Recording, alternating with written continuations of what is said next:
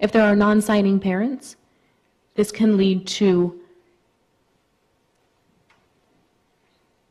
language deprivation syndrome. The single great risk faced by deaf children is inadequate exposure to a usable first language. Many deaf individuals suffer language deprivation due to late and inadequate exposure to ASL. Why does this happen? 95% of deaf children have hearing parents. 67 to 85% of hearing parents choose oral-only communication. Parents say we want him to be like us. Speech is the top priority. 3 out of 1,000 children are deaf or hard of hearing. Imagine how many deaf children are deprived. Research over the last 20 years has shown that sign language accelerates the development of speech and language for hearing children while decreasing disruptive behavior such as tantrums. This is called baby sign and is very popular.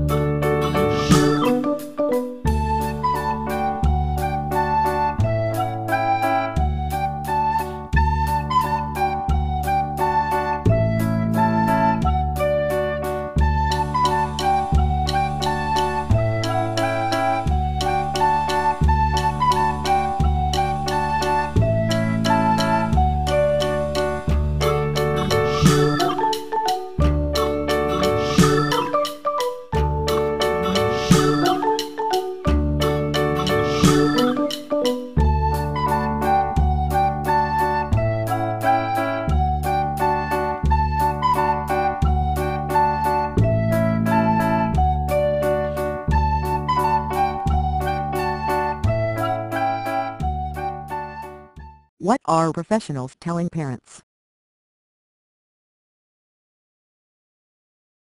Parents need to know the consequences of the choices, because if you want a child to learn to talk, you must start that very, very young, under age 5, and you must educate that child in a system that focuses just on talk. Signing is very quick, and it gets language and it gets expression very early. But in my opinion, it, in many children, inhibits their ability to speak later on, especially the children that are more profoundly hearing impaired. So even at the age of 1, a deaf child receiving a cochlear implant has a lot of catching up to do. That's why we introduce special teaching methods for deaf children to learn to speak. No, listen again. Ooh. Ooh. Oi. Good girl, that's better. Part of working with the child and family would be really teaching the parents how important listening is. And we want that child to develop the ability to learn language through listening. What do parents report hearing? Well, also too, a lot of people said, if your child is signing, they will prefer sign over speaking because it's so much easier for a child to sign. And for a deaf child, they have to really work hard at listening. And so if they have to work hard at doing something versus doing something naturally, or whatever comes more easily to them, of course the kid's going to choose the easier route. And people would stop us, there were people who, I've worked with deaf children before, or I've worked with children with disabilities, and I understand why you'd want to sign with her, but you really need to be careful because she might never talk. As the parent of a 2-year-old whose hearing loss was recently diagnosed, the arguments only heightened my anxiety about how to address my son Sam's needs. After his diagnosis, Sam's doctors assumed he would get hearing aids, which he would need for the rest of his life. ASL was not mentioned as an option. One friend, a speech therapist whose brother is deaf, told me not to sign at all with Sam because he would use it as a crutch instead of learning to speak. Although his speech did improve, the frustration I continued to see in his face when he tried to tell me something was heartbreaking. Tantrums were frequent. Sam started coming up with his own signs. He was searching for any way to communicate. Parents are funneled towards making specific choices according to a medicalization script of implantation and spoken language only. They are groomed by medical professionals to accept a cochlear implant and speech is their only option, and that parental compliance is very important. Visual languages like American Sign Language are considered unscientific, unhealthy, and compensatory. Do cochlear implants provide a solution for all deaf children? Cochlear implant research finds enormous variability reported in auditory, speech, and language functioning after implantation. Parents are forced to make decisions without any guarantees about the level of benefit their children will receive from having cochlear implants. Do oral children learn to speak? Some do. The colors were hot. Children at CID are instructed entirely in spoken and written English. Sign language is not used. I like peanut butter and bananas. I love peanut butter and bananas. On my sandwich. On my hamburger. On your what? Listen, on your hamburger. On my hamburger. Fossil scorpions date back to 400 million years ago. Scorpions are related to spiders. I want to help students. I can do it. Nice. Yeah. Well done. Some don't. He's going to do something bad. I just know. Was that itsy bitsy spider? Are you doing the spider? Thomas, the itsy bitsy spider.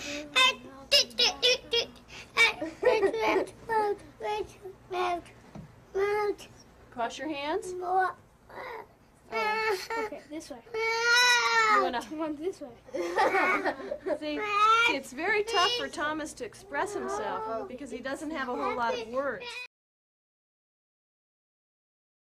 Not in the middle of the filming.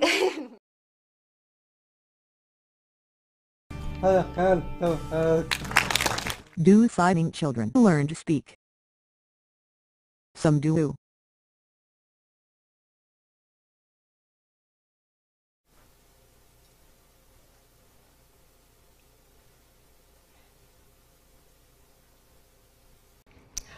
I grew up using American Sign Language. I didn't learn spoken English until I went to preschool and kindergarten. Even then, I didn't really speak spoken English very well.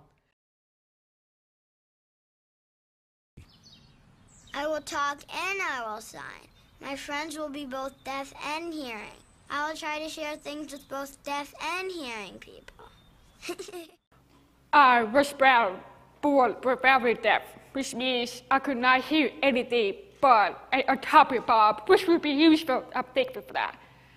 Otherwise, I get a peaceful night of sleep every night without fail, which is awesome. My family is deaf. My parents are deaf. They're also culturally deaf, which means they communicate using sign language. They work in deaf schools. They have deaf friends. They are just totally immersed in that world. I have 2 younger deaf brothers who are the same way.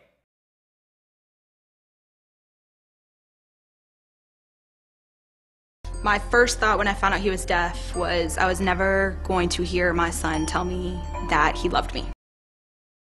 Cheryl immediately started to learn sign language. Hello, my name is Thomas Beauty, and I'm 13 years old. And my favorite thing to do is to play basketball.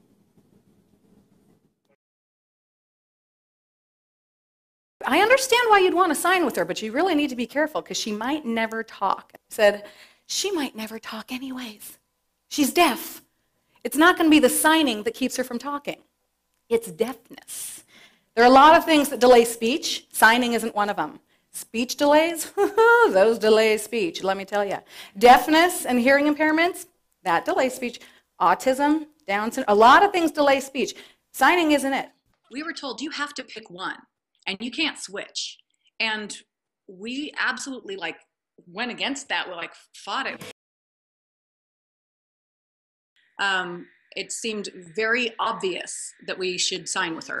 At 7, Leah got her cochlear implant and has learned to talk and hear since.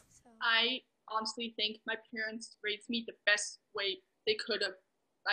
I don't think they could have done it any different. Most deaf children are not so fortunate. They grow up with no signing at home. This leads to language deprivation. What are the lifelong impacts of language deprivation?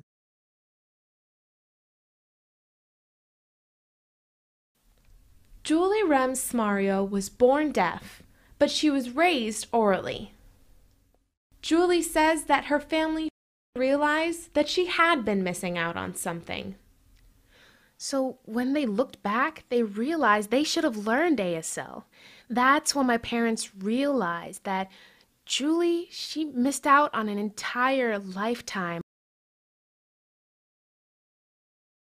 I couldn't understand my hearing friends, and then I couldn't understand my deaf friends either. So I was a person of no language. That statistic was based off of a study done in 2000 on high school students' SAT scores.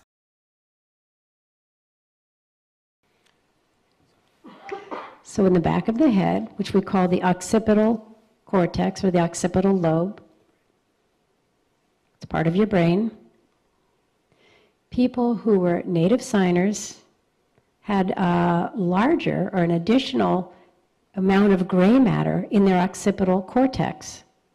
And that led people who are native fluent speakers, well, it turns out they also have additional brain matter. It's folks who don't have the L1 that are missing that. So probably what this means is that kids who grow up with parents that name things, that's a chair, that's a book, and so forth. And that includes not only auditory but visual. Those types of stimuli stimulate the occipital cortex. And it grows, physically grows. If there's language deprivation, it can shrink. And if there's no stimulation whatsoever, it doesn't grow.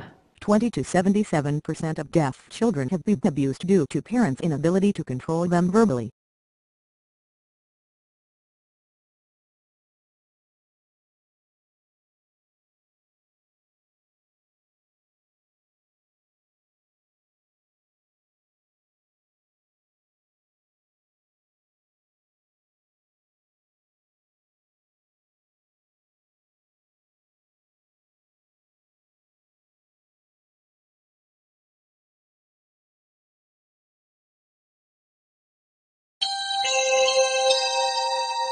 Right now at 5, a deaf 16-year-old boy is beaten and knocked unconscious. Tonight, his father is charged with the crime. He told police he was just trying to teach his son a lesson. Included knocking the kid to the ground, stomping on the kid, kicking him, striking him numerous times. The father told police he was only trying to discipline his son. Half of deaf children are sexually abused. Due to lack of communication skills, they are easy prey.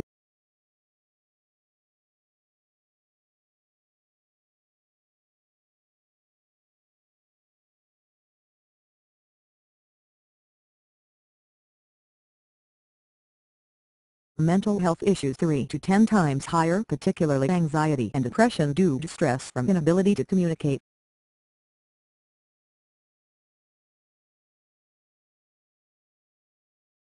With this deprivation, you would expect a person to exhibit tantrums. And from this experience, we decided to measure it officially or formally. We used 98 cases over a 3-month period. We measured at what age they were exposed to language. We measured how much of a danger they were to themselves and others. It's unfortunate. However, not surprising. Most adults with behavioral issues stem from frustration and lack of language and ability to express themselves. They can't empathize with others. They don't know or care how others are feeling. It's a cognitive issue. Suicide attempts are 6 to 60 times higher than normal due to life frustration caused by lack of communication.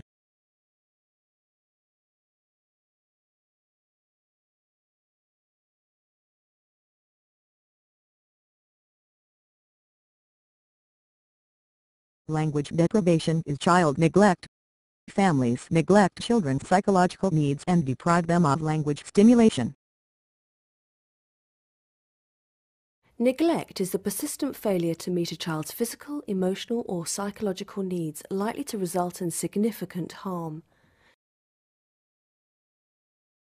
It may involve a parent or carer failing to provide adequate food, shelter, and clothing, failing to protect a child from physical harm or danger, failing to ensure access to appropriate medical care or treatment, and the lack of stimulation or supervision.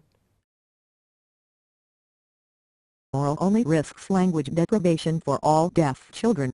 Benefits of signing outweigh the perceived risks. Sign language skills correlate positively with reading, writing, and speech skills as well as mental, social, behavioral, and emotional health. In summary, language deprivation occurs when deaf children are not exposed to sign language at an early age. The long-term negative life outcomes can include higher than normal risk of family isolation, communication deficits, educational deficits, diminished brain development, child abuse, sexual abuse, mental health issues, suicide attempts. Language deprivation is child neglect. Baby sign and spoken language helps hearing children. ASL and spoken language helps all deaf children regardless of hearing loss. Most parents of deaf children are told that they get one choice in life and that they need to make it right now, ASL or English. We sat down with two deaf women who went against the grain and decided to choose both. Okay. So we called it the blowout. Bye. It was really cool. Elena Mayer was born deaf to a deaf family. She went to a school to learn how to speak, but she still signed at home. My parents, they believed in giving me everything. All of it, all of the skills and all the tools that I'd need. She says that this is what led to her success today. The brain forms 700 new neural connections every second from birth to age 5.